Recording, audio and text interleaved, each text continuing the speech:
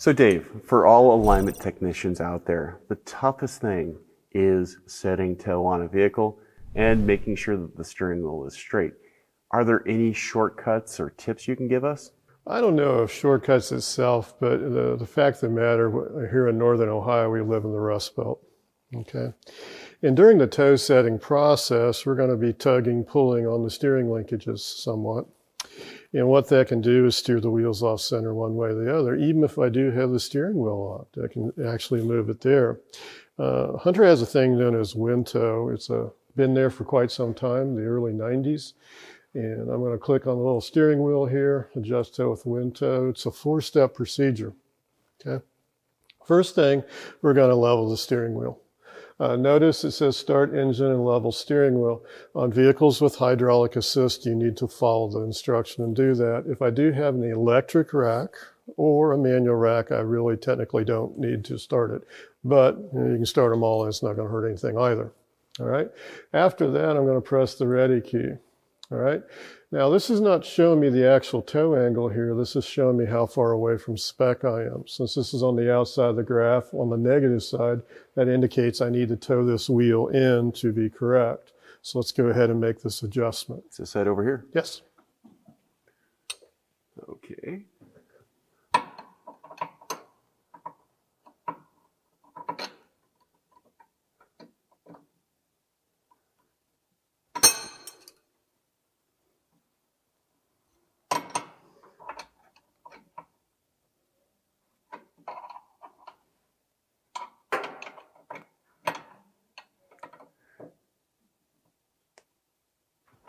Okay, that's loose. Okay, adjust it back.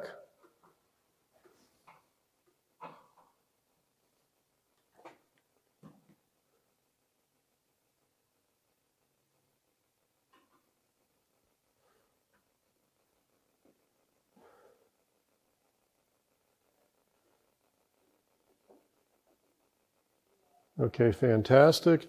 At this particular time, we're going to tighten the jam nut itself. We're also, after the jam nut is tight, we're going to flatten the tie rod end back out where it originally was, the center of its travel, and then we'll press the ready key.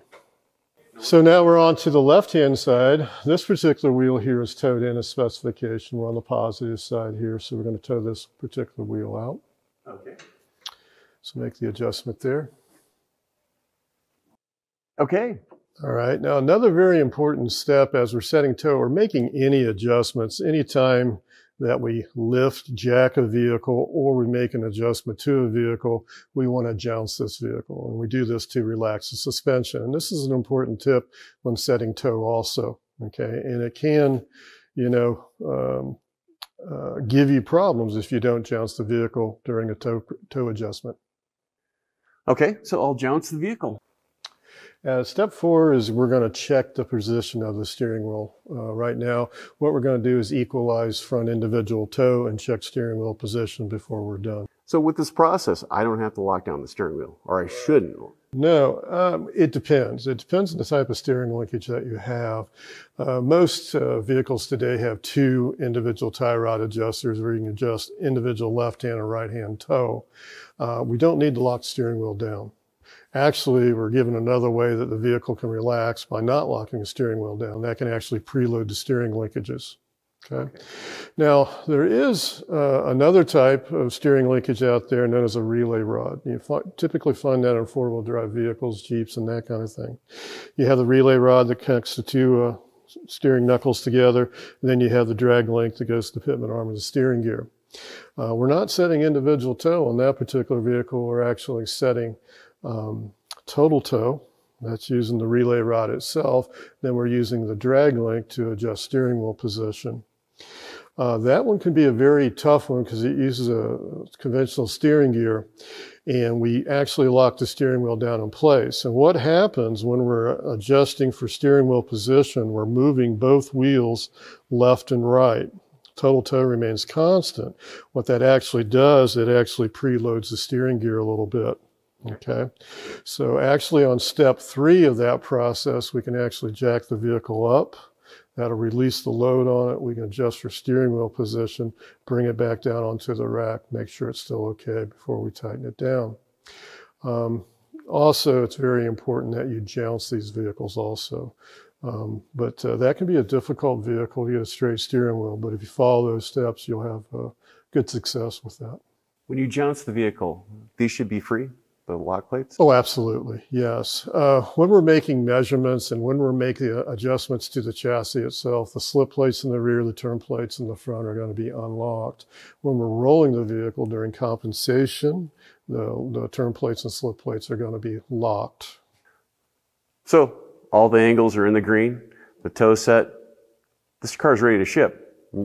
Not quite. One last step we need to do on this particular one here is reset the SAS. Could be for EPS or for stability control, whatever the case may be. And we're going to follow this manufacturer's process here. First thing, we're going to remove the brake pedal compressor from the vehicle. If it's an automatic transmission, we're going to place it in park. If it's a manual transmission, we're going to place it in neutral. After that, we're going to connect the code link, the scan tool, to the OBD2 connector, and then we're going to turn the key to the on position.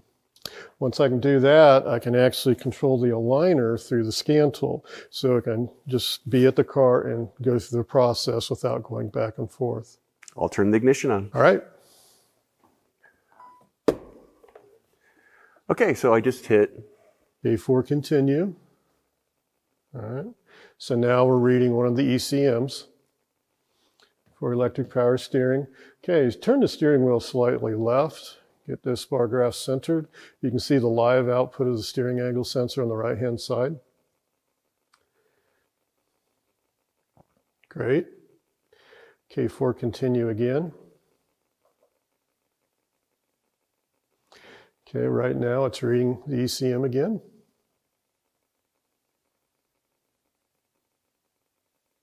Switch the ignition off. Turn the ignition off. Count to 5. Now, while Andrew's doing this, reset procedures vary from vehicle brand to brand also. So this will take you through the proper reset procedures on a given vehicle.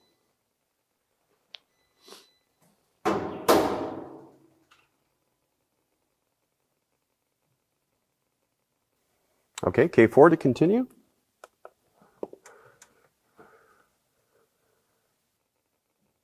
All right, you can see the calibration was successful. We have a 0 steer head, so right now the wheel's in the straight ahead position, and we have a 0 on the steering angle sensor.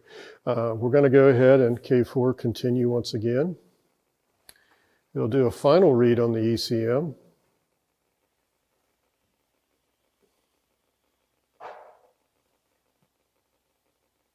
Okay, ignition off, disconnect scan tool.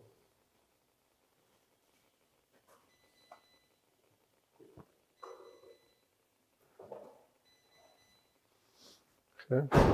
Now I'll just go ahead and it moves on automatically. Now, since this was a manufactured required reset procedure, what I can actually do, it does put this on this printout. There's a code link printout here also. Okay.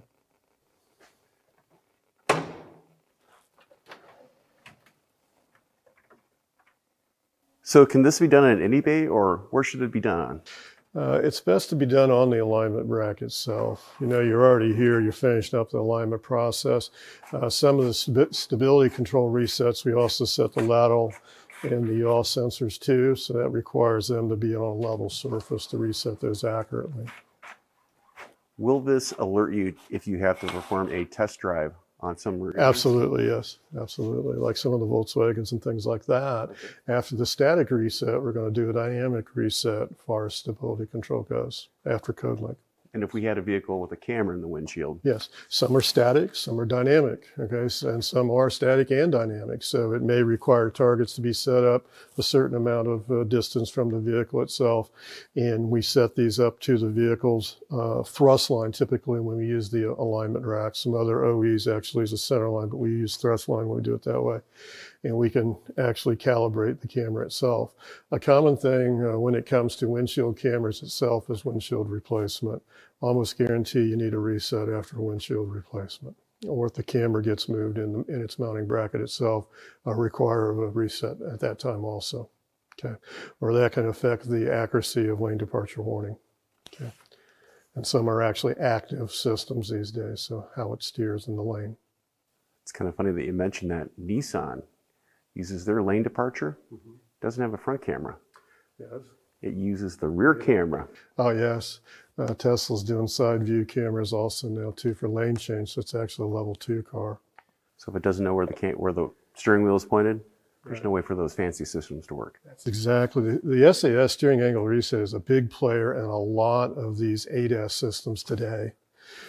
Adaptive cruise control, lane departure warning, rear traffic safety alert. Coming up here another 2 years, forward collision warning is going to be mandatory on these vehicles. Okay. Lane change assistant, rear looking radar. All of these require the steering angle reset to be accurate so these systems work correctly. Okay. So once again, we're just following the OE's recommendation after a wheel alignment, because changing rear toe or changing front toe will change steering angle output. A couple things I'd like to show right here. Of course, we have the standard printout right here. We have a couple angles we couldn't adjust, but on the bottom it says right here, Hutter cone link communication with the vehicle's onboard computer was successful. So that is telling me and document that a reset was done. And I can actually get specific with it, and depending on the number of systems that we can reset with this equipment, I can, do an adaptive cruise or a lane departure warning on some vehicles and show the before and after on that. But I'm doing this one. You can see system calibrated EPS electric power steering, and it was done successful. It gives me the before and gives me the after the steering angle reset procedure. So I've documented that I have done it, and it's been done successfully. Great. And this is something that's actually tangible for even sublet labor. That is correct. Yes, absolutely. That could be something charged in addition to the alignment service itself. As I said before, some of the procedures here are fairly quick and easy. Other ones a little bit more drawn out. I got to go drive the vehicle for a set amount of time before it resets and relearns. Okay, so that is, billable time that the customer can get back to. They had to make an investment in the equipment to do this, so this is one way they can get a return on their investment. So Dave, steering wheel straight, the toe set to 0. This has been a eye-opening experience using WinTow.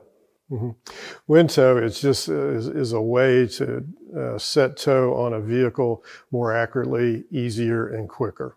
So I would suggest that everybody use WinTow.